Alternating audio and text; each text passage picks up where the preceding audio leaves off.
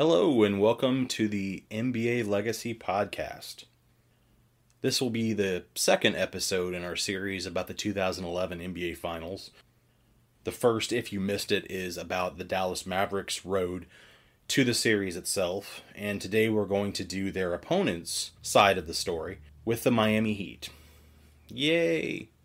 So, with the Dallas Mavericks, I had an outline ready to go to start recording the podcast, and I looked at it and was like, oh crap, I didn't say anything about the regular season. Because the story about the 2010-2011 Mavericks is really more about how they get hot during the playoffs and how well Dirk plays and how much better he gets through each series. But for the Miami Heat, it is almost a complete 180-degree flip. I don't even know where you really should start. Do you start with the 2010 series where LeBron and the Cavs had a 61-win season and get upset by the aged Celtics that everybody was counting out?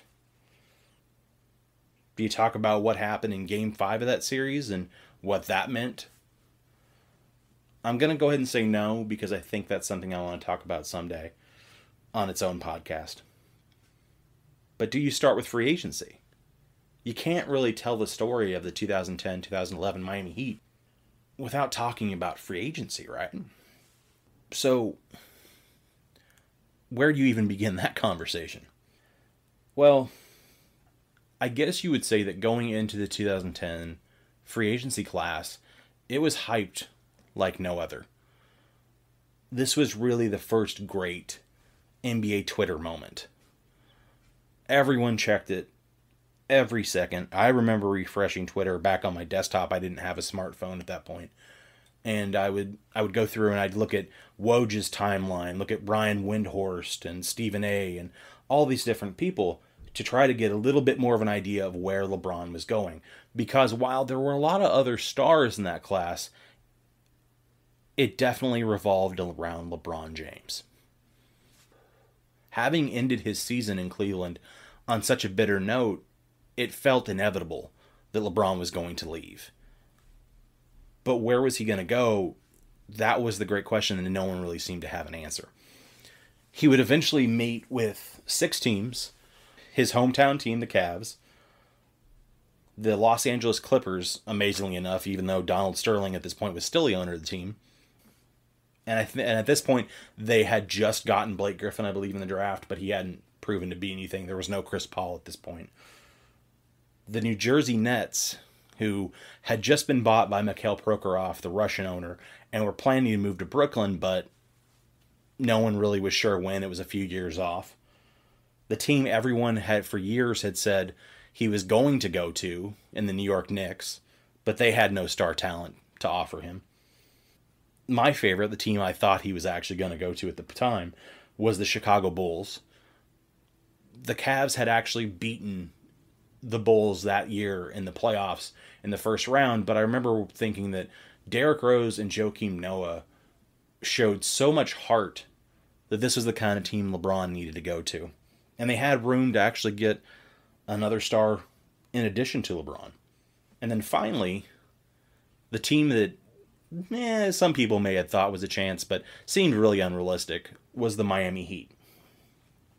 Well, as the title of the podcast clearly states, the Miami Heat are the ones that end up getting LeBron, obviously. Neil O'Shea tells a story now. He was the GM of the Clippers at the time. He is now the GM of the Portland Trailblazers. That LeBron met with 2 teams per day, and his meeting with the Clippers happened to be on the same day that the Miami Heat were meeting with LeBron. And Miami goes first and takes forever. Neil O'Shea says he's waiting out in the hallway, and he just knows they got him. Pat Riley walks out, apparently has a smile on his face, and he looks at Pat and just goes, "It's over, isn't it?" And Pat apparently just smiles. The thing is that because it was so hyped and everybody was wanting to know where LeBron was going to go, at some point, and I've never heard whether or not it was LeBron's people or ESPN that decided to do this, But somebody has the idea to do a television show where LeBron announces his decision live. Now, LeBron has always been a very charitable person. I think even his most ardent detractors would admit that he is a very giving athlete and rich human being, both with his time and his money. The way the show is structured is they're going to donate any profits to the Boys and Girls Club. Now, there's different reports that supposedly they got about $3 million for the Boys and Girls Club. I don't know. But regardless, at the end of the day, it was worth it. That's 2020 hindsight years later. At the time, this TV show pissed people off. It comes across as a game show when you go back and rewatch it, which I actually did. It's a bit of a weird rewatch. I don't think anybody that was involved with this had any idea how it was going to come off, and that there wasn't a lot of thought put into it beforehand. LeBron sits on a stage with Boys and Girls Club members behind him, and he sits on a stage with Jim Gray, and Jim Gray asks him every possible question leading up to the actual question everybody wants to know: where are you going? He asks him, when did you decide? Who knows that he's made this decision? Does the team know? All these different questions just to delay the actual answer to the question everybody wants. And it's ridiculous. When you go back and watch it, it's kind of laughable. And I feel like ESPN actually owes LeBron a little bit of an apology, because it's really poorly done, and whoever was the director of the show let not only LeBron down, but also the viewer. It is not even an enjoyable watch. That said, one of the answers I love that LeBron gives, though, is when Jim Gray asks him when he made his decision, he says, "I made it this morning when I woke up and talked to my mom." Now, that's a lie. Okay. People had the report that LeBron was going to Miami days ahead of time. And I really highly doubt that LeBron didn't tell Dwayne Wade, didn't tell Chris Bosh, "Hey, yeah, I'm coming." Nope, he made up his mind that very morning that he was doing a television show. It's a nice story, I guess, but it's not. There's no way that's what happened. One thing that's kind of a little bit sad when you watch it is LeBron's 25 years old, mind you, but he is super nervous this entire time. You can see it throughout the entire time. It's like he's on a job interview. Everything he says is very short. He doesn't elaborate on any of the answers he gives. It's kind of uncomfortable to watch. So finally, when Jim Gray asks him the question of where he's going to go, LeBron utters the famous words, "I'm going to take my talents to South Beach and join the Miami Heat." Now, some of you may know this, but at the time, I could tell many, many people were either too young or didn't remember this. Kobe Bryant actually was the one who used that phrase first. When Kobe Bryant decided to go to the NBA and enter the NBA draft as opposed to go to college, he said, "I'm going to take my talents," and pauses, and then says, "to the NBA." LeBron was ripping off Kobe when he said that. And it's something that almost will be on LeBron's tombstone, which I think is a bit funny. One thing that is really striking when you watch it, and the reputation you have of this show, is that it's LeBron stomping on the hearts of the Cleveland fans, but LeBron's actually really conciliatory towards Cleveland when you go back and rewatch this. He says a lot of the right things. He talks about how he'll always love those fans in that area and that they had a lot of great memories, and that this was the right thing for him to do for his career. He doesn't purposely try to hurt the fans, and I think something either he came up with or maybe his team came up with, you can hear him repeat, "Oh, this is tough," a couple of times. I think that was a planted line to try to make it understood that this was not something that was easy for him, even though I think at the time he was super excited to go down to Miami. So after this, we all see the famous pictures of the Cavs fans burning LeBron's jersey. I actually don't think there was that many people doing that, but all it took was a couple to get the pictures, and they went everywhere. What actually ends up being, to me, the most dastardly thing, I guess you'd say, this evening that happens is when the owner of the Cleveland Cavaliers releases a statement. Now, most teams, no matter what their actual opinion is, when a player leaves them, they release the standard press release saying blah, blah, blah. We wish him the best in his future endeavors type of stuff, right? Well, not Dan Gilbert. And he releases a statement to the fans that is famously in the Comic Sans font. So we're already starting off well. But as much conversation as this letter has made, I'm not sure everybody has actually ever read it and saw just how ugly it is. And so I think I'm actually going to read it, because I think it'll set the stage a little bit for why there's so much vitriol later in the year and why this becomes such a controversial team down the road. So, to start the letter, Dear Cleveland, all of Northeast Ohio, and Cleveland Cavaliers supporters wherever you may be tonight. As you now know, our former hero, who grew up in the very region that he deserted this evening, is no longer a Cleveland Cavalier. This was announced with a several-day, narcissistic, self-promotional build-up, culminating with a national TV special of his decision. Unlike anything ever witnessed in the history of sports and probably the history of entertainment. Clearly, this is bitterly disappointing to all of us. The good news is that the ownership team and the rest of the hardworking, loyal, and driven staff over here at your hometown Cavaliers have not betrayed you, nor never will betray you. There is so much more to tell you about the events of the recent past and our more than exciting future. Over the next several days and weeks, we will be communicating much of that to you. You simply don't deserve this kind of cowardly betrayal. You have given so much and deserve so much more. In the meantime, I want to make one statement to you tonight. I personally guarantee that the Cleveland Cavaliers will win an NBA championship before the self-titled former king wins one. You can take it to the bank.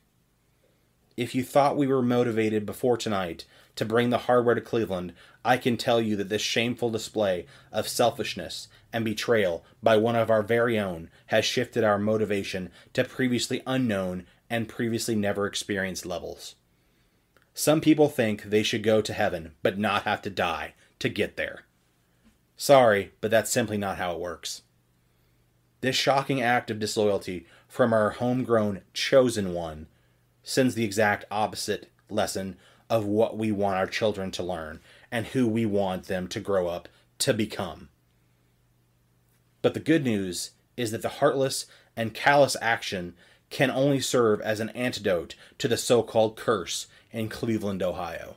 The self-declared former king will be taking this curse with him down south.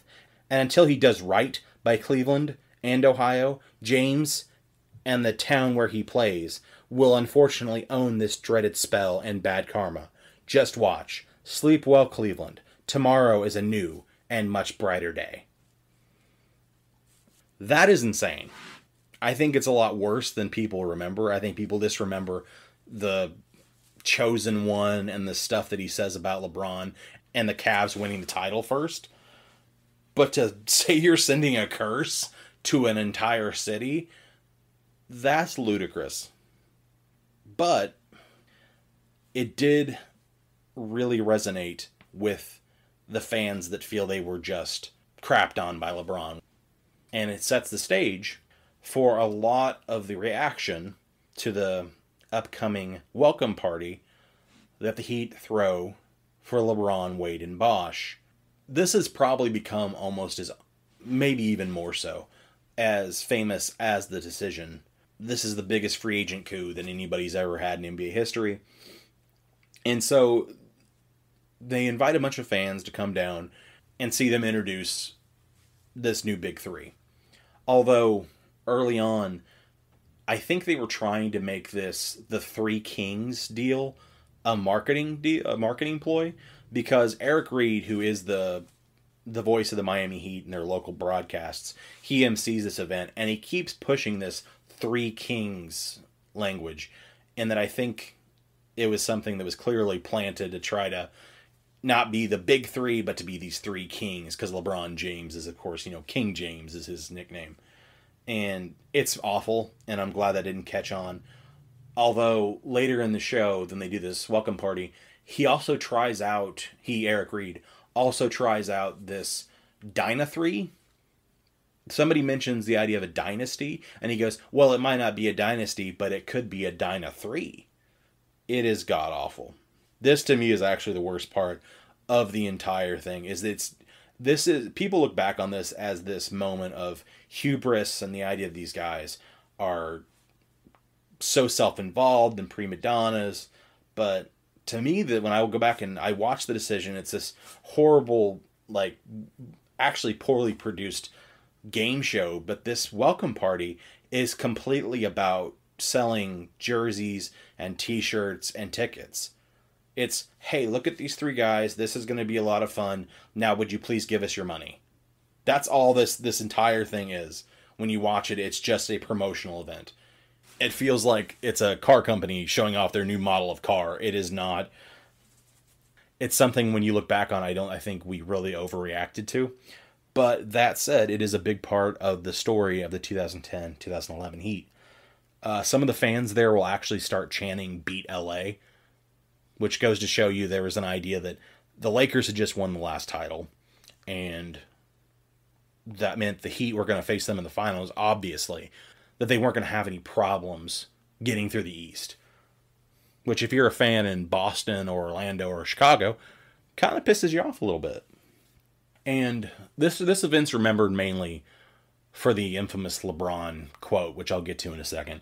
But Wade has some equally cringeworthy statements.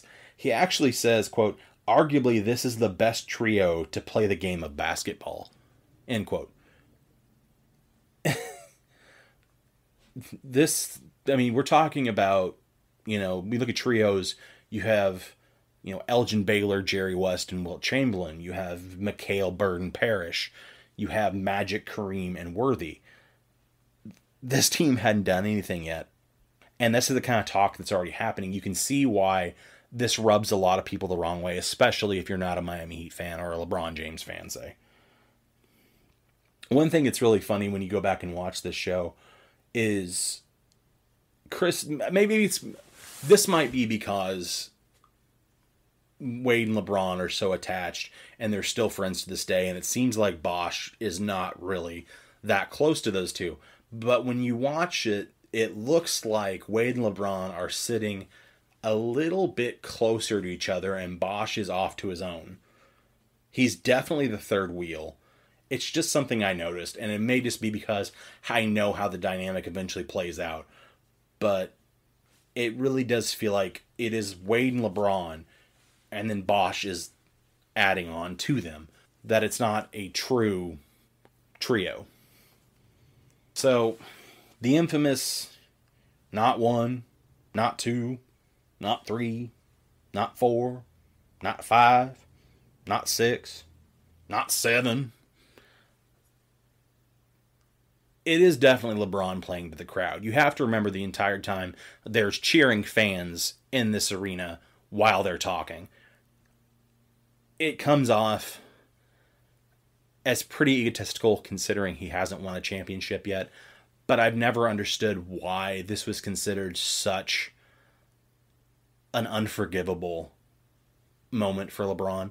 It's Greg Oden, when he came in the league, I remember he said he wanted to win 15 championships. It's just something players say occasionally. I don't think it's honestly that big of a deal, but this was a moment that will, just like Take My Talents to South Beach, will be on LeBron's tombstone. This is something that will never be forgotten and is used for fodder by the haters of this team for the rest of the season and up to this day. So basically, I don't think all of this, the decision and this welcome party that ends up generating all this hate and anger towards the Heat, really warranted it, but it was there. And it's hard to describe what that was like to somebody nowadays who didn't go through it. The minute LeBron, Wade, and Bosh got together, that was all anyone cared about. Whether it was pro or against, this is all we talked about.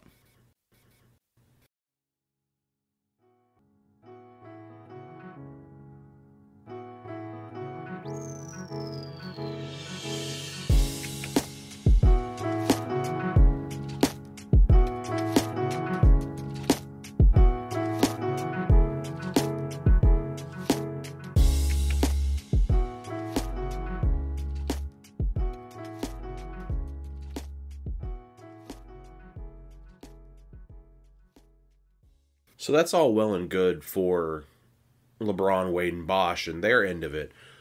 But you have to start thinking about, what does this mean for Pat Riley and the Heat organization, right? So you add LeBron, Wade, and Bosh, the biggest free agency coup in the history of the league. But that's only 3 guys. You got to fill out your roster, right? So the only player that was actually under contract with Miami after the 2009-2010 season was Mario Chalmers. Kind of a combo guard who had been a second-round pick and who had basically a minuscule contract. Chalmers could shoot a little bit, could defend, couldn't be a ball handler, was more suited to be a backup, but he'd find a place on this team.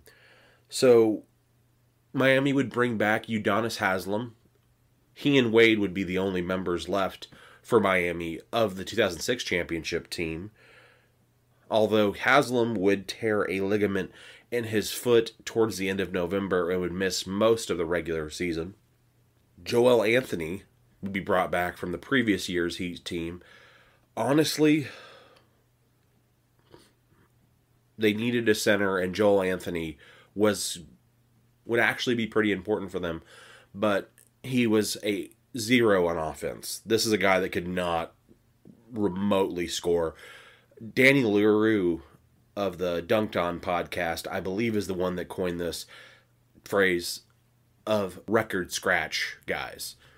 That when they get the ball, everything stops. They have no ability to score and don't even look at the basket. And there is no player I have ever seen that probably crystallizes this term more than Joel Anthony. He'll give Miami a lot of defense and some really good energy off the bench.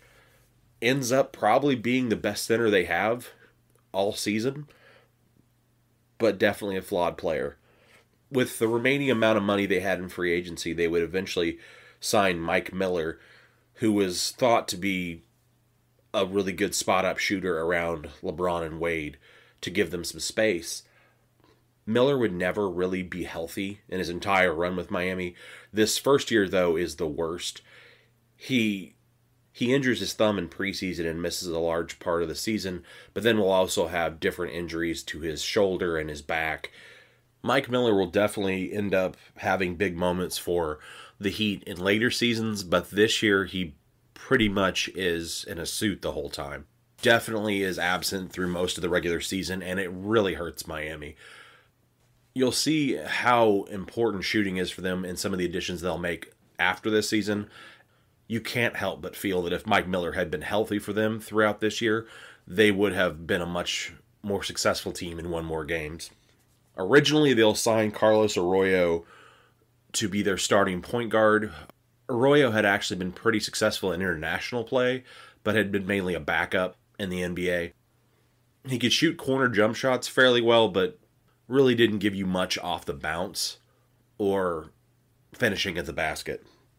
Another center that Miami will try to fit in is actually Zydrunas Ilgauskas, that follows LeBron from Cleveland to Miami. LeBron has always said he's one of his favorite teammates he's ever had. By all accounts in Cleveland, he's a fantastic guy, but at this point, he is done. Zydrunas had some really good years in Cleveland. He actually was an all-star one year early in his career, but at this point, he's way too slow, and he looks ancient every time you watch the film of him in this last year. It's a revolving door for center for Miami this season. They'll try Jamal Magloire a guy who had been an all-star for Toronto years ago. He doesn't work out, gets limited minutes. Eventually, they'll go with Eric Dampier, who had been a pretty successful center for Dallas a few years earlier, but like Zydrunas and McGlure, his career is heading towards an end. Juwan Howard would actually sign with the Heat in an attempt to ring chase, but never really played much for him. He actually spends more time basically being an assistant coach. He would eventually become an assistant coach for the Miami Heat. Never makes much of a contribution off the bench. Similar is Jerry Stackhouse, actually starts the year with the Heat, doesn't last very long, gets cut into November. His career is pretty much done after that. Eddie House gives Miami some good shooting. He had played a big role for the Celtics in 2008 off the bench in their championship season. And the idea was he would hopefully help Miami stretch the floor and help against zone defense. He does pretty well for them, but it's only limited minutes. He can't defend at all. Later in the year, Miami would actually cut Carlos Arroyo so that they could actually pick up Mike Bibby in the buyout market. Bibby would actually accept a buyout from the Wizards by giving up an extra year on his contract and forfeiting $6.2 million to go to Miami and chase a ring. With how this season actually turns out for the Heat, it's kind of sad when you know that he doesn't get that ring and gave up $6 million to try for it. But if only he could have told the future, he'd be $6 million richer. Bibby, in theory, is a shooter for the Heat. He'll hit a few buckets here and there, but I think his percentages always are actually pretty rough. He can't defend, doesn't give you anything off the dribble. So when you look at it, though, this is the roster that the Heat have, and Pat Riley, have put around LeBron, Wade, and Bosh. And it's one of the more ramshackle, thrown together rosters you will ever see.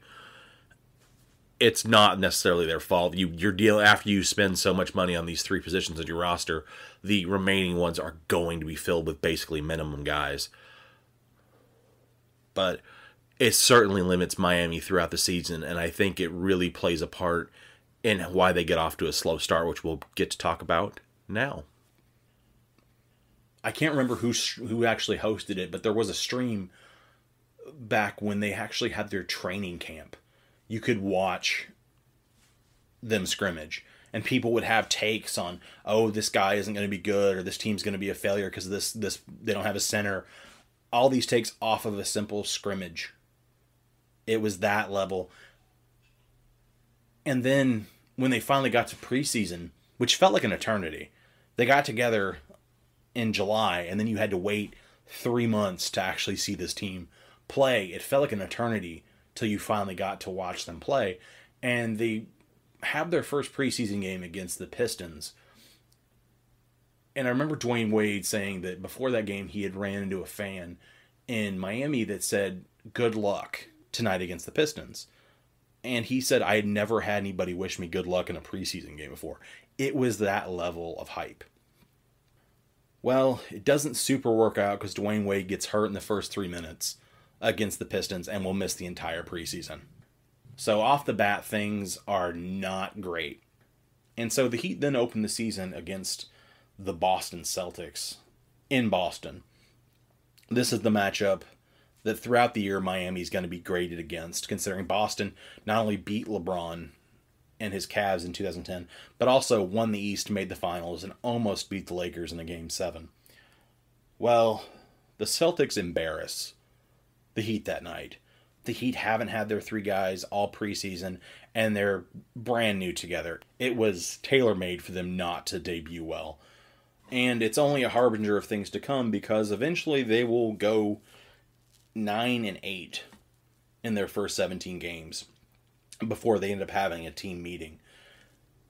And in these losses, they weren't just, losing by 5 or 6 or something like that, or, going down the wire and played well, just didn't win.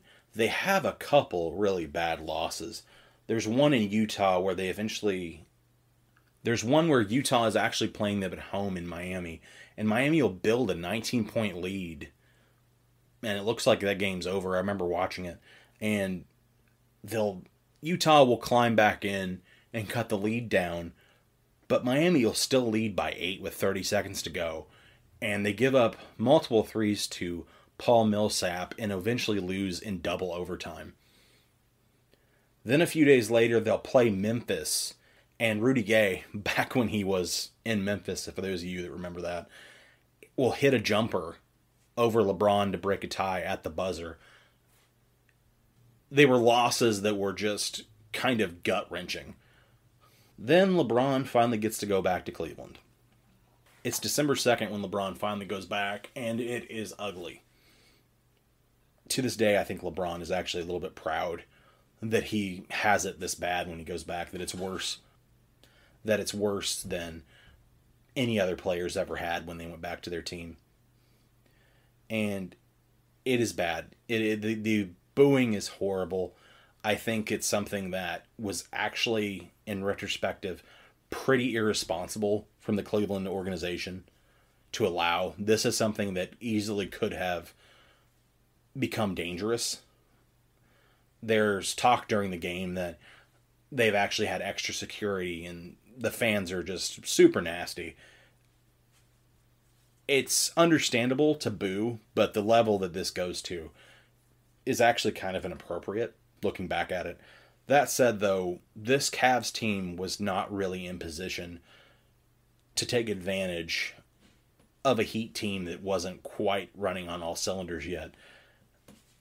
The Cavs would ultimately have the second worst record that year, only behind Minnesota, when they would have 19 wins, and would go on a 26-game losing streak later in the year. So Miami cruises to the win of 118-90. The main story, though, is how LeBron plays, and he is dominant. He ends up scoring 38 points, makes ridiculous jump shots, and after each one, he goes over and just talks complete trash to the Cavs bench. It's rather embarrassing, I would say, all in all, looking back on this, for Cleveland and the Cleveland organization. That's not anything against their fans.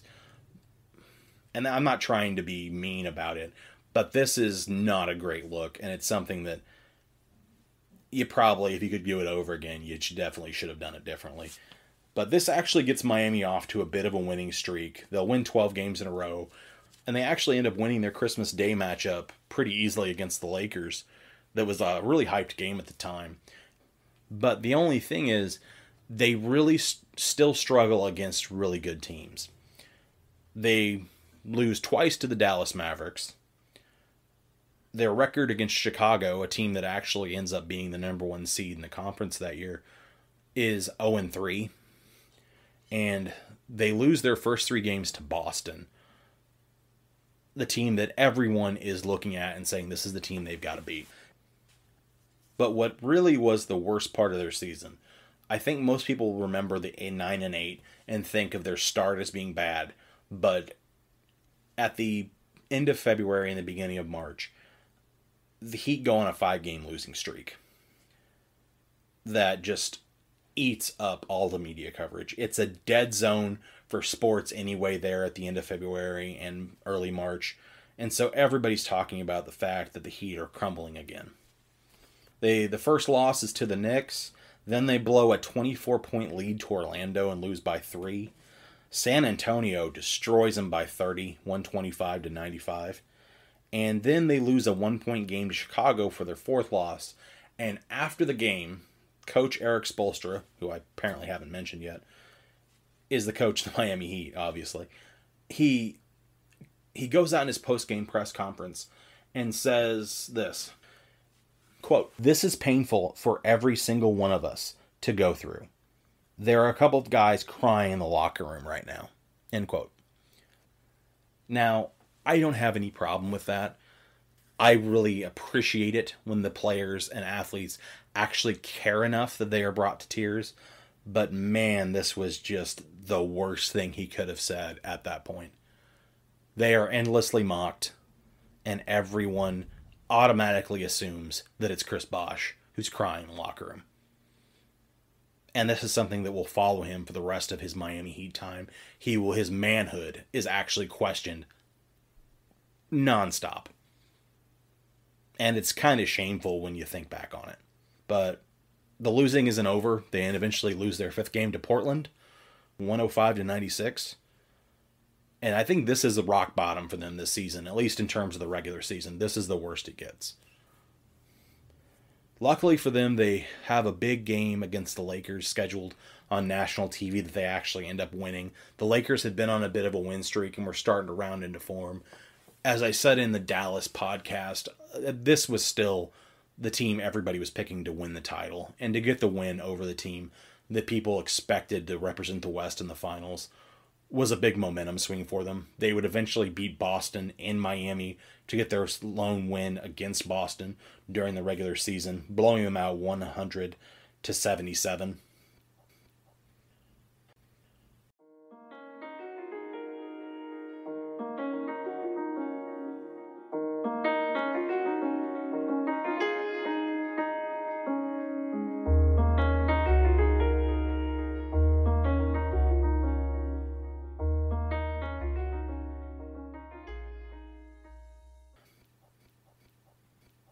So while Miami would have some momentum at the end of the season with their win over the Lakers and then over Boston, going into the playoffs, they were still a big question mark.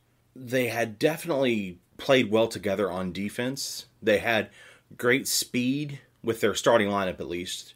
They would lose a lot of that athleticism when they would go to their bench, considering the age of their bench. But on offense, they were still a major question mark. Throughout the year, there had been various quotes from Eric Spoelstra about how they were trying to spread the shots around to the different stars, and that whoever would get the defensive rebound would actually be able to then call the play on the offensive end, which mainly led to LeBron and Dwayne Wade trading ISO possessions instead of running a real offense. And this would often lead to Chris Bosh being marginalized. So they would try to then run where Chris Bosh would be the featured player in the second unit during the start of the second quarter. None of this actually sounds like how a real team is supposed to function. And going into the playoffs, these problems hadn't been solved on the offensive end. But luckily for Miami, in the first round, they would get a matchup with the 7th-seeded Philadelphia 76ers that had gone 41-41 this season. This would have been post-Allen Iverson, but pre-Sam Hinkie, Andre Iguodala-led 76ers. It's a young team, but not with a lot of superstar talent. You'd have, along with Andre Iguodala, you would have Lou Williams, young Lou Williams, super young Drew Holiday, Thaddeus Young, who would actually end up giving Miami some problems and has been a bit underrated throughout his career. And finally, the guy that was supposed to be their star, who would be coming off an Achilles tear and never really regained his all-star level, was Elton Brand, who's actually now the GM of the Philadelphia 76ers. Pretty much everybody expected Miami to win this series. I believe I picked it in a sweep for them to win in 4 games. It's not a great series. There's not a super great game like there was with Dallas in their first round series with the Blazers in the Game 4 that Brandon Roy had. Game 1 actually ends up being a little bit closer than you would expect, though. Philadelphia actually leads 31-19 after the first quarter. Throughout the LeBron years in Miami, it was always an issue that the Heat would start off flat and would have to fight their way back from falling down after the first quarter. And this series is no different. In the second quarter, they completely flipped the script, outscore Philadelphia 35-18, and would eventually build a 16-point lead in the third quarter. But, as you'll see throughout this postseason, most of Miami's leads are rarely safe. It takes a Dwayne Wade flurry at the end, scoring 5 points in the last minute to secure the victory. Miami wins Game 1, 97-89. Game 2 ends up being more of what you would have actually expected. The Heat blow out Philadelphia 94-73 to take a 2-0 series lead. LeBron actually has a big game, has 29 points, 7 rebounds, and 6 assists. And Miami would lead wire to wire and lead the whole game. The series then, of course, shifts to Philadelphia, and with trying not to go down in an 0-3 hole, Philly actually comes out pretty hot. Philadelphia actually will lead after the first quarter in this series in 3 out of the 5 games. Miami has to then eventually crawl back and win most of this series. Philadelphia would actually lead most of Game 3, even though as you watch it, you never are in doubt that Miami's going to eventually pull away and win. Dwayne Wade has a big game, 32 points, 10 rebounds. LeBron actually adds 24 points and 15 rebounds. Big rebounding game for LeBron. He's always been a bit more of an average rebounder for his position. He does a lot of great work this postseason, though, in getting on the boards. Star power is too much. Philadelphia loses 100-94. Going into Game 4, it really feels like this is going to be a sweep. But once again, Philly will get a big lead early, 28-16 after the first quarter. But Miami again will come alive in the second quarter and eventually lead at the half, 47-46. And Miami will control most of the rest of the game and will eventually be up 6 points with 95 seconds left when Drew Holiday and Lou Williams hit big threes and LeBron misses right at the basket, with Philadelphia sneaking out and stealing a win 86-82 to push the series to 5 games back to Miami. Should have been a sweep for sure. I know it sounds like I'm rushing through this series, but there's not a whole lot there that's memorable. It's a typical first round series for the Eastern Conference. Game 5 is what you kind of expected Game 4 to be. Philly again leads in the first quarter, 27-23. And then Miami will fight back, and it goes back and forth where Miami holds a slim lead for most of the night. Miami actually has to grind this one out at the end. They're up 1 with 25 seconds left, and Joel Anthony, of all people, actually gets fouled and has to go make 2 free throws. Steps up, knocks them both down. Iggy misses a long 2 at the end, and that's the series. Looking back at this, it's kind of more fun to look at the Philly side of this than it is Miami. I think Miami was a bit lazy in this series and knew all along that Philly was never really going to be a challenge for them to actually beat them 4 out of 7 times. And they kind of used this series more as a warm-up, and it should have been a 4-game sweep. This shouldn't have went 5. But you look back on it, Andre Iguodala was supposed to be the superstar for this team. He was never that level of offensive talent, but he's still a great defender, makes LeBron work a lot. One thing that's really funny when you look back and look at this Philadelphia team is, man, if you had to redo different moments from Sam Hinkie's The Process, trading Drew Holiday for what became 2 first-round picks to New Orleans really is one you probably would like to have back. Drew Holiday was super young, not going to be a superstar point guard, but was definitely a budding young player and one of probably the 10 best point guards in the league today. He would be fantastic next to Ben Simmons and Joel Embiid today. Other than that, it was a pretty ho-hum series. LeBron would average 24 points a game, 11 rebounds, and 6 assists. Wade, 22 points and 8 rebounds. Chris Bosh actually gets 20 and 9. This will not stay this way throughout the playoffs where each one of these guys has such a balanced attack. Waiting for Miami in the second round was going to be the Boston Celtics. The first round ended up being a bit of a formality for Miami, as pretty much everybody expected, but there was a lot of doubt going into this second round against Boston, the team they'd been measured against all year. Now, the deal for Boston, though, going in the series, was they had originally signed Shaquille O'Neal in the offseason to try to bolster their center position after Kendrick Perkins had gotten hurt in the previous year's finals against the Lakers and wouldn't be able to play that Game 7. Doc Rivers will still go on ad nauseum that if they had had a healthy Kendrick Perkins in Game 7 against the Lakers in 2010, the Celtics would have won. So they add Shaq to try to give them more depth at the center position, and halfway through the year, towards the trade deadline, they start feeling really good about having Shaq and also Jermaine O'Neal, who they added. So Boston decides to trade Kendrick Perkins to Oklahoma City for Jeff Green to get some more athleticism on the wing that Jeff Green could, in theory, provide. Boston will not be the last team to think this for Jeff Green, but that's not the point right now. So it doesn't sound today like that actually should have been a big trade. That was one of the biggest stories of the 2010-2011 season.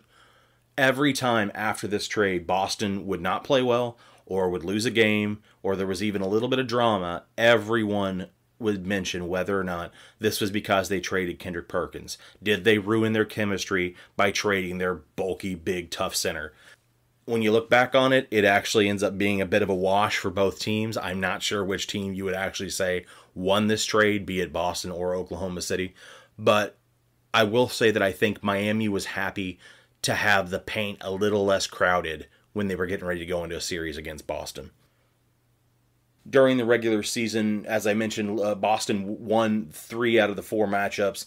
Miami won the last game after the Kendrick Perkins trade and towards the end of the season in Miami. So a lot of people were actually picking Boston, but Miami was still pretty much considered the favorite at this point, considering Boston had struggled since that Kendrick Perkins trade. Boston eventually went 56-26 this season, finishing 2 wins behind Miami. And so Miami ends up having home court in this series. I think I can say I picked Miami to win in 7, but I might have picked Boston to win at 6. This was a toss-up series for most people. But game 1, really, Dwayne Wade is the story coming out the entire game. You can see he knew Miami had to get off to a good start against Boston and hit first and break the facade of this team that was supposed to be the bullies of the Eastern Conference and had stopped both he and LeBron the year before. Going into the series, one of the big questions people had in terms of a matchup was how Miami was going to be able to defend Rajon Rondo. I know that seems a little bit weird now that everybody thinks he's the worst player in the league, but at this point he was a really athletic and smart point guard that gave Cleveland all they could handle the previous year in the second round when Boston beat Cleveland in 6 games. Miami, as I said, had signed Mike Bibby, but that was definitely more of an offensive upgrade. Mike Bibby had a really hard time defending Rondo in the regular season, but in this first quarter of the game 1, he actually does a really good job and bothers Rondo on several possessions. But this whole first quarter is about Dwayne Wade. Dwayne Wade will actually score 13 of Miami's 18 points in the first quarter and get some help actually from not LeBron or Chris Bosh, but from James Jones, who will drop 25 points in this game and hit 5 threes. It's probably the best James Jones game you will ever see, probably the game of his career, and it comes in a really big moment for Miami. And as a usual staple for Miami, once they get a big lead, they'll come out with very little life. It allows Boston to get back into the game, but finally you'll start seeing, other than Wade, LeBron answers with a couple of nice buckets, puts the Heat back up by double digits. The game is never really super in doubt after that. In the third quarter, Ray Allen is actually probably the best player of this game for Boston, not Kevin Garnett, Rajon Rondo, or Paul Pierce. He'll have 25 points, 9 of 13 shooting, hits 5 threes to match James Jones. Although I guess if you're Boston, the idea that James Jones is hitting as many threes as Ray Allen, that's not a great sign for you winning the game. The only really drama in this game was in the fourth quarter when Paul Pierce picks up 2 technical fouls and gets ejected. First one, he kind of slightly headbutts James Jones after James Jones fouls Paul Pierce on biting on a pump fake. And then Paul Pierce will run into Dwayne Wade on a baseline screen and they jaw jack, gets ejected. Some Boston fans made a lot of issue with this. You go back and watch it. It's pretty simple. The game was already not really in doubt anymore. And it was pretty easily, but both of these were both technical fouls. Story of the game, Dwayne Wade has 38 points, 14 of 21 shooting. Big game. If you're going to watch a game from this playoff run from Dwayne Wade, it's definitely this one. It completely sets the tone for the rest of the series and gets Miami off on the right foot. Super impressive game. As good as anything you will probably see from LeBron in this playoff run, although he will have his moments, as I will talk about here in a minute. In Game 2, Boston comes out with a lot more energy than they would have had in Game 1, but they have a really hard time in the early going of keeping LeBron from the rim. He gets 8 points in the final 3 minutes of the first quarter right at the basket. When you go back and watch this broadcast, they actually show a graphic on the screen that shows that LeBron and Rondo at this point are tied for number 6 in playoff triple-doubles in 2011. Number 1 is Magic Johnson with 30. You look at it now, LeBron James has moved up to number 2 with 23 triple-doubles. Rondo is now in a four-way tie for number 4 with Draymond, Bird, Westbrook, and himself, each of them having 10 triple-doubles apiece. It's pretty crazy to think how far back ago this was that LeBron has added 17 triple-doubles to his total since this playoff series. Little bit of trivia, I just thought I wanted to add that. Second quarter keeps going. It's a grind. Not a whole lot of separation. Same thing in the third quarter. Both teams trading buckets. It's a real defensive grind. This is not a high-scoring series by any means, although it'll look like an offensive paradise compared to what eventually Miami will have against Chicago in the next series. LeBron will start to heat up towards the end of the third, having 12 points on 5 of 6 shooting, giving Miami a bit of a bump heading into the fourth quarter. Pierce, though, will come out and tie the game 80 apiece with 2 free throws, a 7-10 left in the fourth quarter. Quick 3 from Chalmers and 2 at the line from Wade puts Miami back up 5 with 6 minutes to go. LeBron will then score 7 unanswered points and pushes Miami up 12. Boston will never really threaten Miami again, and eventually Miami will win 102-91. Wade's game 1 was much more impactful and impressive than this, but LeBron gives a great performance here. 35 points, 14 of 25 shooting. Best player in this game, and will add 24 points in the second half, securing the victory for Miami, coming up big when it mattered. Wade, though, has another good game, has 28 points himself. Even though this will end up being a 5-game series, spoiler alert, this is a pretty tight series in all these games except for game 3, where Boston wins pretty comfortably, outscoring Miami 97-81 in the final. Not a super exciting game to go back and rewatch, but there's a few little nuggets here that are worth talking about. Shaq will actually play 8.5 minutes and scores 1 basket. Now, Shaq looked pretty good for Boston in the beginning of the season, but had struggled with calf injuries throughout the year and was never able to get back on track. These 2 points in this game are the last 2 points that Shaquille O'Neal scores of his career. It comes with 1 minute left in the first quarter, and that's it.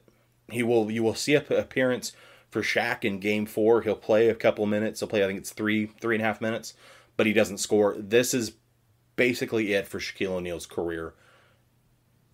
And it's kind of sad to see. It's definitely one of the less glamorous exits you'll see for a player of that level. I consider Shaq to be one of the 10 greatest players of all time. That said, in this game, it's mainly about Kevin Garnett and Paul Pierce.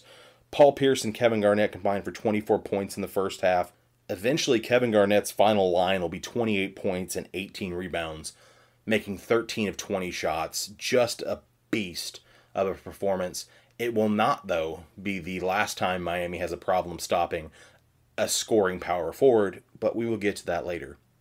So, there's only really one more thing to talk about with Game 3, though. And it's the Dwayne Wade, Rajon Rondo incident. With 7 minutes to go in the third quarter, Wade and Rondo get tangled up, and Wade falls down, grabbing Rajon Rondo in the process. Rondo tries to brace his fall with his arm, with his off arm that Wade hasn't grabbed. But on his landing, Rondo's elbow bends in the wrong direction. It's pretty gnarly to watch. It's amazing that he ends up only dislocating his elbow. When you watch it, you feel almost certain he breaks it. It's pretty gross. Doc Rivers will eventually say that if he had actually seen the play happen, he wouldn't have left Rondo in the game, which he does, and Rondo plays pretty well down the stretch, giving Boston a bit of a spark to keep the lead and go on to win Game 3. Later, towards the next season, Rajon Rondo will be giving an interview and will, in a roundabout way, accuse Dwayne Wade of being a dirty player. And a large part of that comes from this play here. Many people do consider Dwayne Wade to be dirty. Now, do I consider this dirty? Yeah, I kind of do. I do not believe that Dwayne Wade intentionally meant to hurt Rajon Rondo or injure him. But I think Wade knew he was falling down and he was going to wrap his arm around Rondo and bring him down with him. This whole series, Wade is trying to bring the physicality to Boston, and I think it was a bit of a reckless play.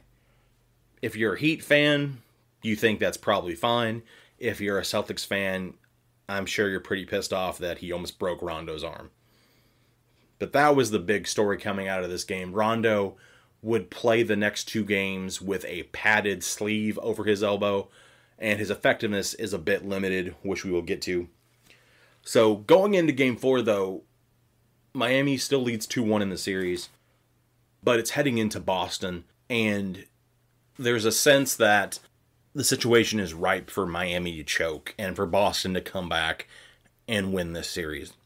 This is kind of what happened the year before, although the series was 2-1 heading into Game 4 in the Boston-Cleveland series with LeBron the year before. The teams had split both home and away. It wasn't a 2-0 lead at home going to Boston. But there still was this idea that not so much Wade, but LeBron was going to crack under the pressure. That we'd seen it last year, that he came up in Game 5 and had a horrible performance against Boston and lost a series that the Cavs were favored to win.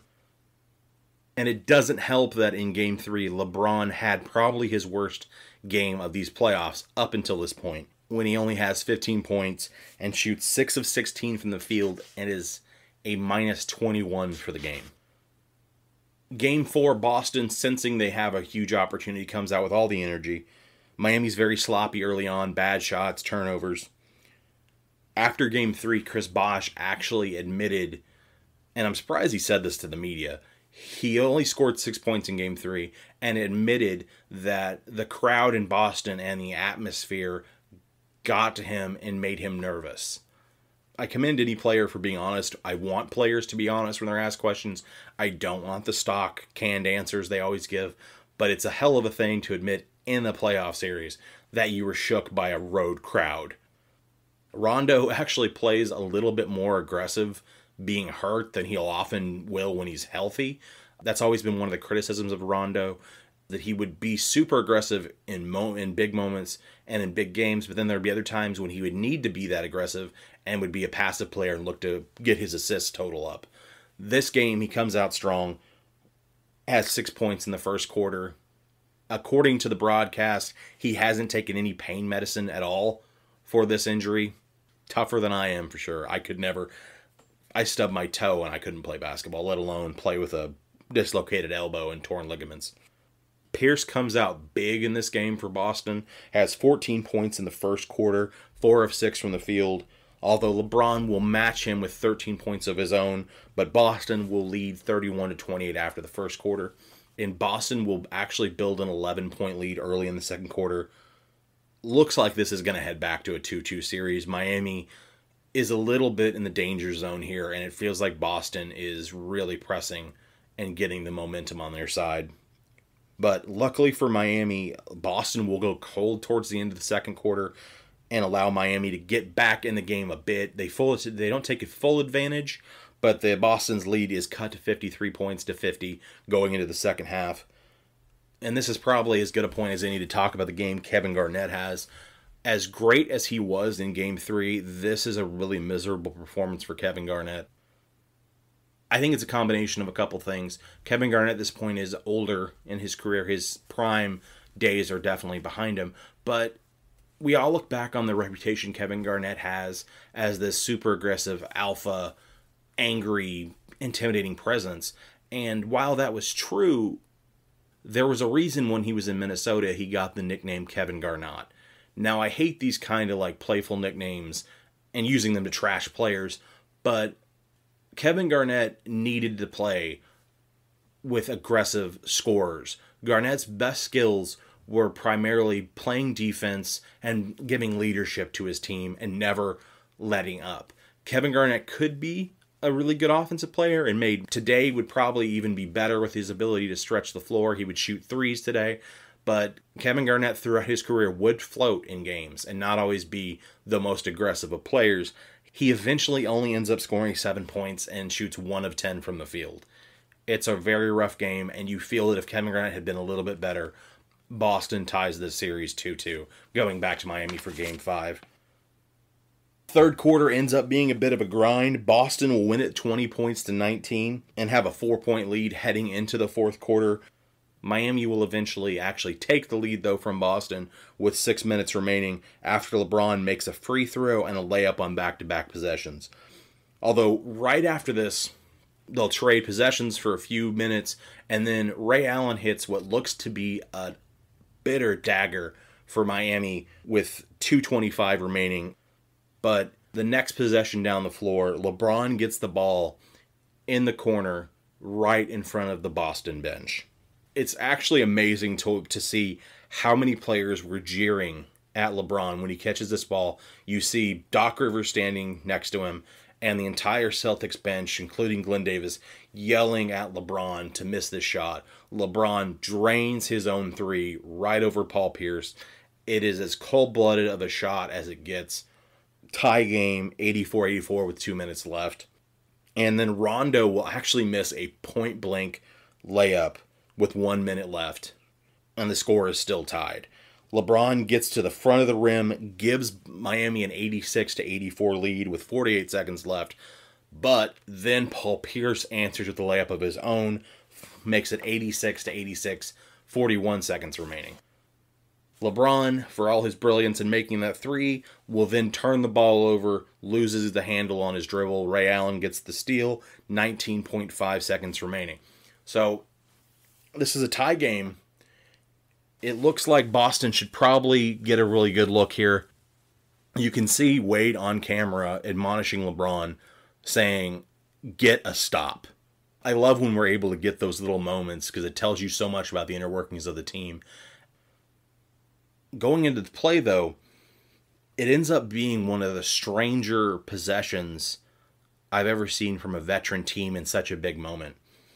I think what the plan was, Paul Pierce will get the ball at the top of the key, and I think the plan was for Kevin Garnett to come up and set a screen and play pick and roll with Garnett and Pierce to get the last shot, to try to pick LeBron off Pierce.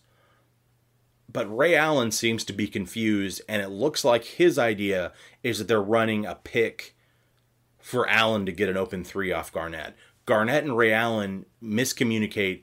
The time starts to run down, and Paul Pierce has to ISO and just take a long two over LeBron. That LeBron does contest very well, and it misses. We're going to overtime.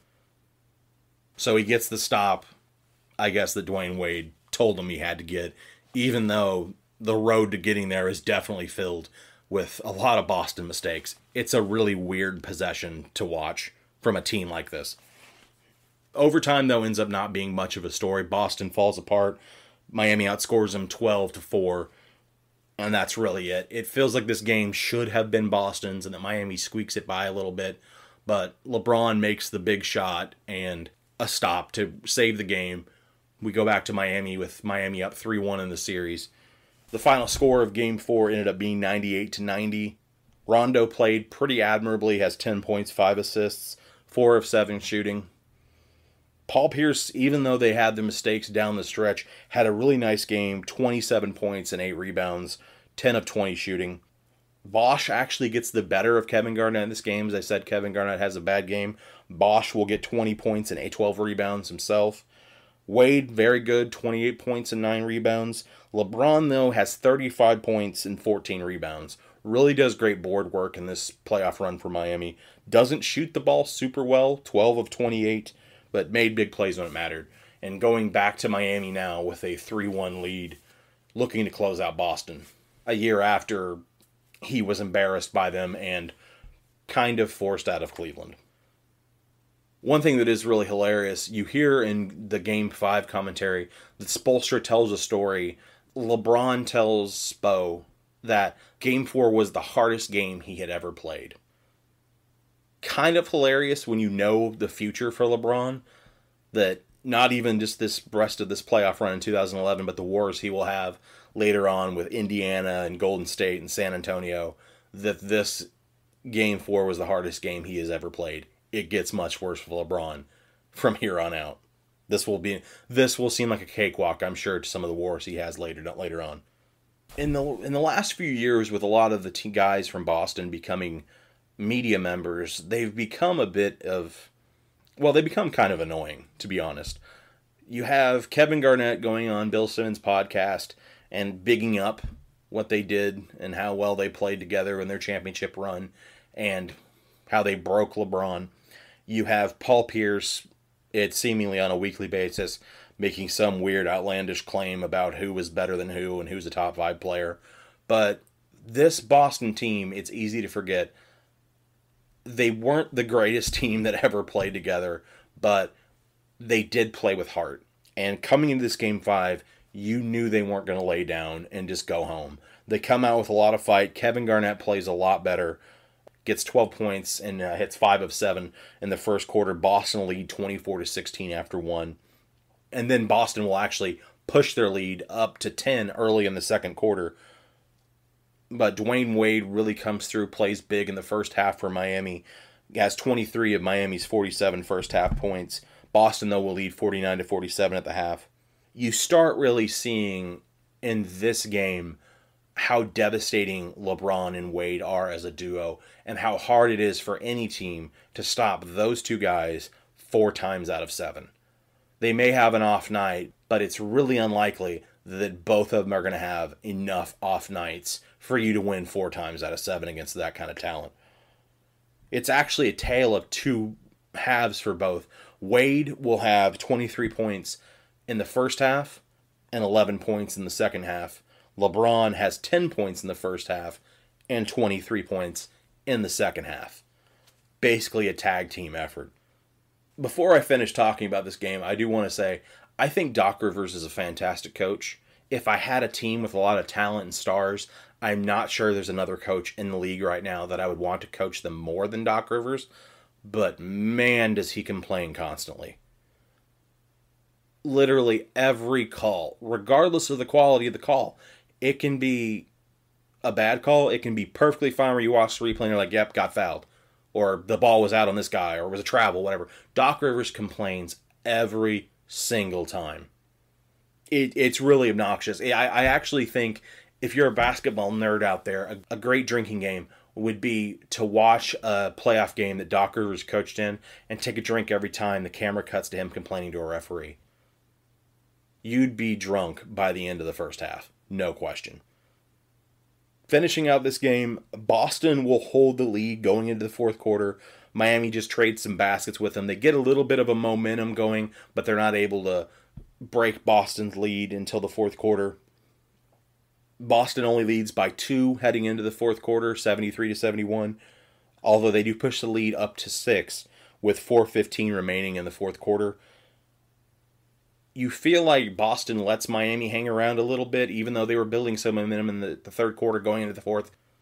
Miami actually misses 4 free throws in this quarter. Wade goes 2 of 4 at the line, and LeBron only goes 1 of 3. So there's opportunities there that Boston could have easily capitalized on and pushed the lead further to get this to a 6th game and back to Boston. But Bosh will actually tie the game with a dunk on the baseline. 3 minutes left to play. 87-87 is the score. LeBron comes down and drills a 3 from the corner. 90-87. There's 2 minutes and 11 seconds left. Wade will then miss a layup on the next possession. After an offensive rebound by Bosh, Wade gets another shot, misses a jumper. Paul Pierce goes down the floor and just hits a bad pass to Jeff Green in the corner. Goes off Jeff Green's hand. Back to Miami. 1 minute left. The score is still 90-87. And LeBron hits a step back 3 over Paul Pierce. 40 seconds left, pushing the score 93-87. Next possession down, LeBron will pick off a pass to Paul Pierce, gets a breakaway dunk with 34.5 seconds left, pushing the score even further, 95-87 for Miami. And then finally on the last possession, LeBron gets a layup off the glass, 6.5 seconds left, score is 97-87. That'll be your game. Miami wins the series 4-1. Now, this series often gets overlooked because next season in 2012, LeBron and the Heat go to 7 games at Boston, and LeBron has his infamous Game 6 that will be remembered forever. But this series and this last couple minutes for LeBron is about as clutch as it gets. I gave Dirk Nowitzki a lot of praise in the previous podcast for a lot of his closing moments, especially against Oklahoma City in the Western Conference Finals of that series. But LeBron James, in these last 2 minutes, closes the door on a team, and a good team at that, in a way that I don't think I've seen many other players do. It'll be forgotten because of how he'll play in the finals, which we'll get to in the next episode, I promise. But this is a great moment, regardless of what happens later in the playoffs for LeBron, and is super clutch. LeBron, though, will not actually be the leading scorer for the game. Dwayne Wade has 34 points and 10 rebounds. LeBron has 33 points himself. Chris Bosh has a decent game, 14 points and 11 rebounds. One thing that was actually interesting to watch the last couple games, with Rajon Rondo being hurt, you would think it really would have worsened Boston's chances in the series. But Delonte West comes in, and I'm not making any Delonte West jokes. That's not this podcast. But Delonte West comes in and gives Boston a great lift with Rondo being hurt. He actually scores 10 points in this game, matching what Rondo did in the previous game, and actually has really great shooting percentages. It's not just the 10 points. He actually ended up shooting 53% from the field and 47% from three. Great numbers, and actually gives them Boston some really nice plays in the fourth quarter when it looks like they might actually push Miami to Game 6. This probably should have been a 7-game series. I think a lot of people will remember the next series I'll get to in a second with Chicago as being the more competitive series, but this series with Boston is actually a lot tighter and a lot more nip and tuck for Miami to win than I think people remember. Dwayne Wade will actually be the best player in the series, and I think was the big difference for Miami. He'll average 30 points and 7 rebounds with 52% shooting in this series, 61% true shooting. Probably the last really great Dwayne Wade series. After this 2011 playoff run, Wade will never really have his knees right again. And it's great to go back and watch and see just how good Dwayne Wade was. I think we've forgotten that a little bit in the last few years, that Dwayne Wade's best game was about as good as anybody's best game. Another thing that's really cool to go back and see is Chris Bosh doesn't shoot any threes at all for this series. He'll eventually morph into being a stretch 5 and he'll shoot a lot of threes by the time his career ends in Miami. But back then, he is a long 2 and sometimes post-up player. It's crazy to think how much the game has changed and what a different team this probably could have been if they had parked Bosh out of the three-point line and had him as a stretch 5 to give that space around Wade and LeBron. One other, I guess, controversial moment from the series is after the game is over and the Heat are celebrating going to the conference finals, LeBron kneels like that he's overcome with emotion. And if you see the famous picture, when you pull back, all you see is LeBron kneeling in a circle around a bunch of cameras. It looks like he is posed to get this moment. And he probably is. I think one thing that a lot of people have had a problem with LeBron for over the years has been the idea that he is manufactured and that he always is kind of fake. I can see both sides of this, though. I do really believe that beating Boston was a major motivating factor for why he went to Miami in the first place. And that actually, at the end of this game, LeBron seems super hyped up and takes over this game personally and secures the victory by scoring those 10 points in the last 2 minutes. And so I'm not entirely sure he wasn't emotional with this victory. Doesn't mean he doesn't know where the cameras are and where to put himself to get that image. I can see it going both ways. I'm not going to give the guy too much criticism on that, though. I think it's actually kind of funny. Now, waiting for Miami in the conference finals is going to be the Chicago Bulls. The Bulls ended up having a really great season this year. Tom Thibodeau, their coach, would win Coach of the Year. Derrick Rose would be the youngest MVP to ever win the award. Still is the youngest MVP to ever win. And would have a 62-20 record, best in the NBA, having home court throughout the playoffs, including obviously this series. Derrick Rose winning the MVP has long been one of the great debates we've had about the award in the last few years. Looking back on the voting, I had said in the previous podcast that Dirk was 6th. Dwight Howard ends up being 2nd. He's a popular pick now for a lot of people. that believe he should have won this award. LeBron will end up finishing third in voting, and Dwayne Wade finishes seventh. Eventually, someday, I'm sure I'll do a podcast on Derrick Rose's MVP year. Short to say, I think at the end of the regular season, he's a fine choice for MVP considering the year Chicago had. But this series is going to be a bit rough for his case for him having been the most valuable player of the 2011 season. Miami had actually lost all 3 games against Chicago in the regular season this year, and all of them had been really close contests where Miami had actually just kind of fallen down the stretch. Each game was decided by 4 points or less, and Miami would end up being the favorite, even though Chicago had the better record in home court in this series. After beating Boston, most people were picking Miami to win this series. It also didn't help that in the previous 2 rounds for Chicago, they had struggled in the 1-8 matchup with Indiana and in the second round against Atlanta. To get by both teams, it seemed a lot harder for them than most people were expecting. Game 1, though, ends up being a lot different than people were expecting. Miami will lead early in this game, and are up 23-20 after 1. The Bulls will fight back, and it'll be a tie game, 48-48 at the half. Chris Bosh ends up having a hell of a game here. Has 17 points on 8 of 13 shooting at the half. LeBron and Wade will really struggle in this game. Midway through the third, though, it's still close. Miami will have a lead of 58-57, and then Chicago will trigger a 10-0 run.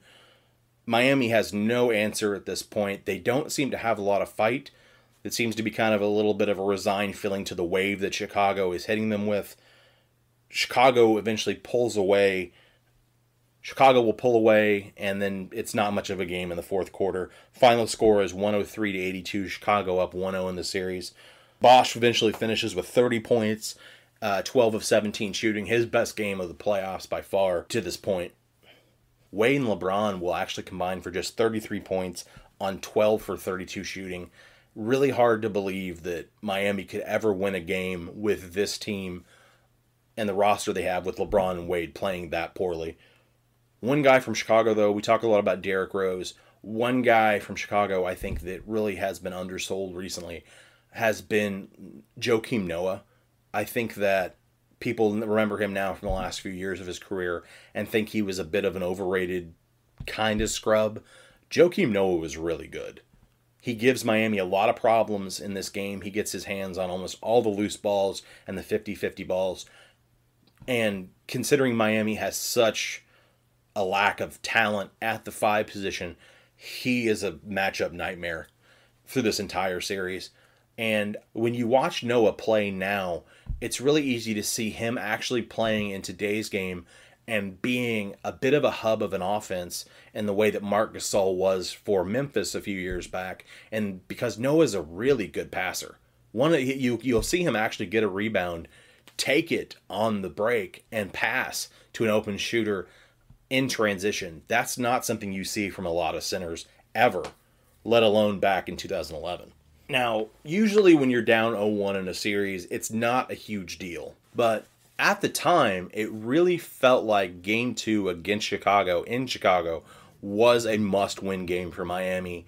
That if they went down 0-2, even though they would then be going back to Miami for their part of the series, that they didn't have the togetherness and the continuity to be able to fight back and play as a team, that they had to play from either a tie or from ahead. And going into this game, it was obvious that Miami had to do something to combat Chicago on the boards. So they try early on to bring in Jamal Magloire as an answer. Spoiler alert, he is not the answer. He doesn't play well. Jamal Magloire will be out of the league, I believe, after this season.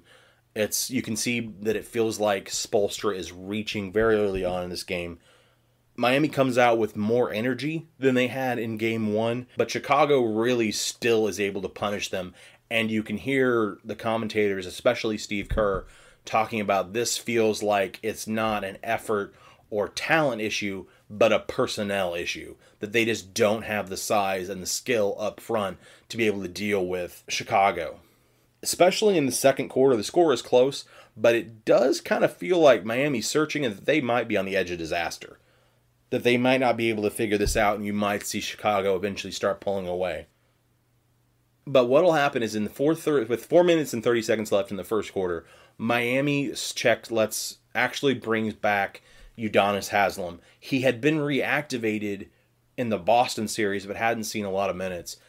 And he'll completely flip this game. He actually won't be that impressive if you're looking at the box score. He ends up with 13 points and 5 rebounds. But what he'll actually do for Miami, especially in the third quarter, where he'll have 9 points on 4 of 4 shooting, is really give Miami some fight on the glass. And Haslam will have big moments for Miami in the following years, especially in a couple of games against Indiana. But I will always remember this as the Haslam game, because I think Miami was teetering a bit. And Haslam emerging and playing well changes this entire game and the series for Miami going forward. Heading into the fourth quarter, Miami actually leads 71-65. Although early in the fourth quarter, it is a huge grind. The combined score of this entire quarter, though, for both teams actually ends up being 24 points. Not super beautiful offense. The only player that seems to be able to get going in this quarter is pretty much LeBron. He'll have 9 of Miami's 14 points. Chicago, though, will fight back and tie the game at 73 with 7 minutes and 13 seconds left. Taj Gibson will almost match LeBron in this quarter for Chicago. Has 8 points in 4 of 5 shooting. Taj Gibson's always a guy I've liked. I wish he could have caught on with a team like this Miami team or the Golden State Warriors a few years later. One of these guys that's never flashy but a great role player and gives Miami some problems in this series. Another thing that is really awesome when you watch this old series is the Chicago crowd is fantastic. I really hope that Chicago soon gets a good team because their fans really show up and are loud.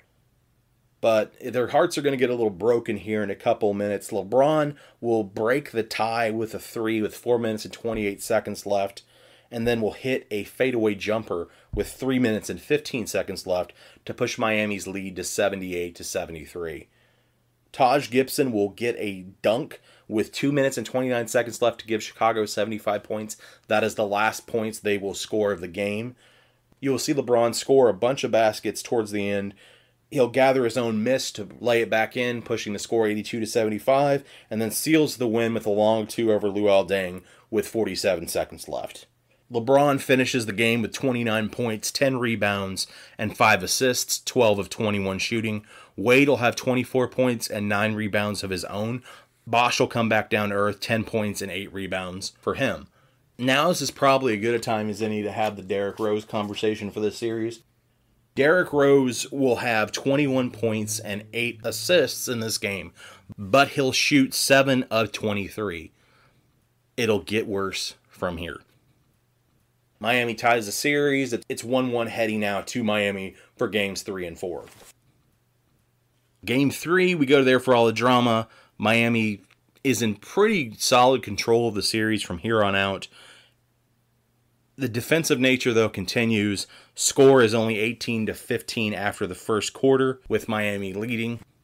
In this game, Chris Bosh and Carlos Boozer actually have a bit of a weird third wheel duel where Boozer will have 26 points on 8 of 19 shooting, and Bosh will have 34 points on 13 of 18 shooting.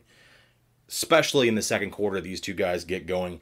It's a bit odd considering neither guy is really the offensive hub of their team, and it just seems to be that both guys get hot and they let them go at each other for a decent portion of the game. Miami will lead 43-40 at the half, even though it's only a 3-point lead. It feels like Chicago's never quite able to knock on the door. Stalemate through the third quarter continues. Scoring jumps up a little bit, 25-25. Boozer scores 12 points in the quarter, but no edges gained. Miami actually will build a 7-point lead. It feels like they're up 20, considering how low the scoring is in this series. But Chicago will fight back, and heading into the fourth quarter, you've got a 68-65 lead for Miami. But down the stretch, LeBron and Bosh come up big, score 20 points for Miami, 7 of 9 in the fourth quarter. for both guys. You will never really see Chris Bosh play this aggressively again. I think at this point, he not only has more of a green light, but he also has confidence that he will definitely lose going forward with Miami. A lot of people will criticize LeBron now for how Chris Bosh played, but you can see there were moments where Chris Bosh played well next to LeBron, especially in this early run and in the series against Chicago. If you want to make a Hall of Fame case for Chris Bosh, this is a great game to show people. He is fantastic. He is utterly unstoppable against Chicago in this game. Miami will eventually hold on to win 96-85. The score will always look closer in this game than it actually was, but there was never much doubt Chicago was really threatening to win this game. LeBron has 22 points and 10 assists. Wade ends up having a bit of a struggle the next few games. 17 points and 9 rebounds for Wade. Derrick Rose has probably his most efficient game of the series. 20 points, 8 of 19 shooting.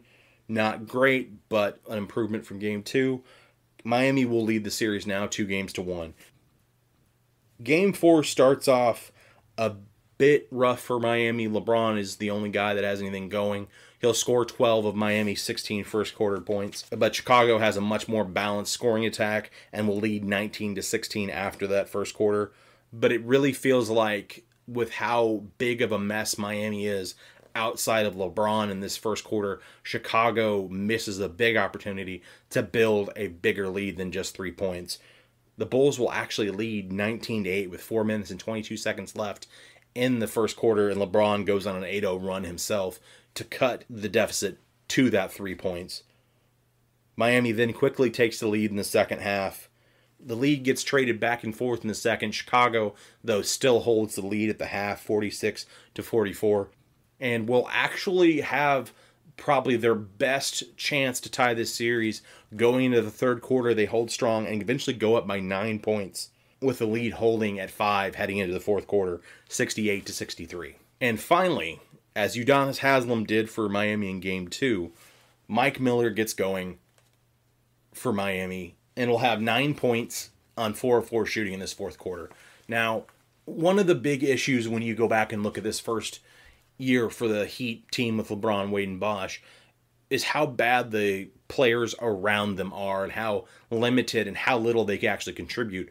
Mike Miller getting hurt, along with Haslem, is a major reason why they struggled.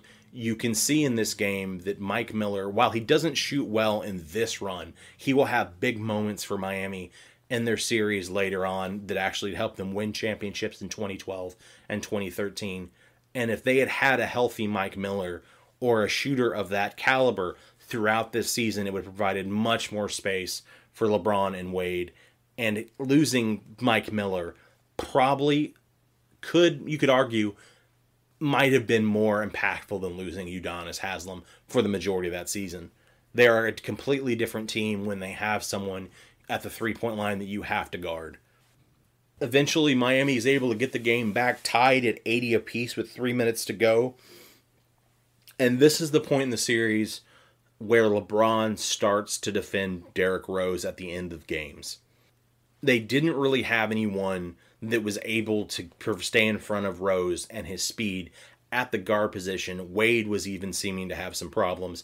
And so Spoelstra then makes the decision to put LeBron on Derrick Rose at the ends of these games to really see if LeBron's length can give Derrick Rose some problems. And LeBron will end up giving Derrick Rose a lot of problems at the end of these games where he's not able to remotely get to the basket and get around LeBron. Though the score is still tied 85-85 with 24 seconds left, LeBron will catch the ball, wind the clock down, but picks up an offensive foul when he knocks over Ronnie Brewer on a back down. Not sure it was really a foul when you watch the replay. It's a bit of a rough call, but Chicago ends up not being able to take advantage with 8.5 seconds left. LeBron is able to contest Rose on a long two, and Derrick Rose airballs the shot. We go to overtime. As it was in Game 4 against Boston, not a great overtime. Nothing exciting happens. The score will ultimately be 101-93. Miami outscores Chicago 16-8 in overtime. Only Wade, LeBron, and Bosh score for Miami. Everyone else goes scoreless. Rose only shoots 1 of 5 in the entire overtime. And now Miami has a 3-1 lead in this series. LeBron has a big game, 35 points. He shoots it a little bit rough, 11 of 26 from the field. Bosh will add 22 points, 6 of 12 from the field. Wade has a rough game, 14 points, 5 of 16 shooting. Although in comparison, Derrick Rose has 23 points, 8 of 27 from the field. He's not getting to the basket at all. Miami's able to completely cut off his drives and play for his jump shot, and he's not knocking shots down. Going into Game 5, though, I remember at this point feeling that Miami was obviously going to win the series, but they were going to win it in 6 games. That Chicago would go home in Game 5, win Game 5, and Miami would close them out at home in Miami for Game 6. So Chicago comes out in the first quarter of Game 5 and has the lead 25-21 and continues to the half. Chicago actually goes up by 7, 45-38 at the half. Looks like what you expect. The Chicago's going to not lose at home. Miami's only able to, throughout the entire third quarter, to cut 2 points off that lead. Score is 62-57 going into the fourth quarter. With 3 minutes and 8 seconds remaining, Chicago has a 12-point lead. And I remember at this point almost turning off the game. I thought, this is over, Chicago's going to hold on, we're going to get a Game 6. But for some reason, I didn't turn the game off and decided to go ahead and finish it, which turns out to be a bit of a good thing because this is a hell of a comeback for Miami. What eventually triggers this run is Dwayne Wade will get an and one that cuts the score down to 77-69 for Chicago, with Chicago holding the lead. Chicago will have an empty possession.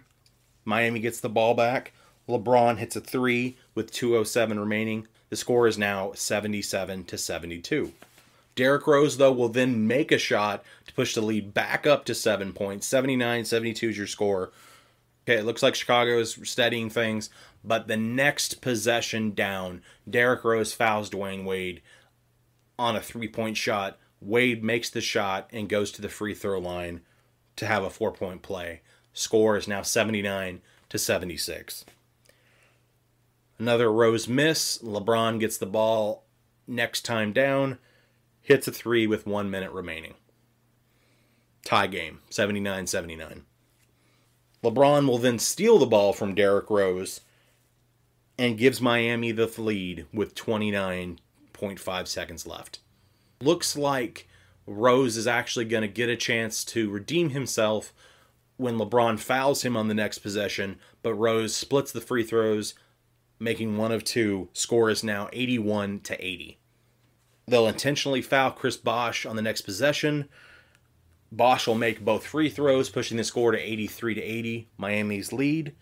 And after that, Derrick Rose gets a look at the 3, but LeBron James blocks it at the buzzer, and that's your series. Chicago blows a 12-point lead late, and Miami wins the series 4-1. Final score being 83-80. This is the game where afterwards, in the locker room when they're interviewing the players, Joakim Noah has the famous quote that Miami, LeBron, and Wade are very good, but they're Hollywood as hell. Which actually became a t-shirt, I believe, for Miami later on. In this series, I said before I went through the recap of these games that I believe that Derrick Rose was a worthy MVP. He has a very rough series, though. Ultimately, he will average 23.4 points per game. Not bad, but he only shoots 35% from the field. In this entire series, Derrick Rose will make 42 shots and attempt 120. It's rough. There's a couple different series people like to talk about when it comes to this kind of duel between the guy who won the MVP the year previously and the guy who took the award from him this season. You have when Hakeem Olajuwon and David Robinson met in the 95 conference finals with the Rockets and the Spurs, a series that almost defines David Robinson's career to most people, when he gets completely outplayed by Hakeem Olajuwon. And then you have the 1997 NBA Finals with Karl Malone and Michael Jordan. Another series where no one after watching that series would tell you that Karl Malone is more valuable than Michael Jordan. This series gets forgotten a little bit, but it's definitely in that vein. LeBron James ends up playing 45 minutes per game, averages 26 points per game, 8 rebounds, 6.6 assists, and shoots 39% from 3 and 45% from the field. He is absolutely a better basketball player than Derrick Rose. It's not an argument after this series.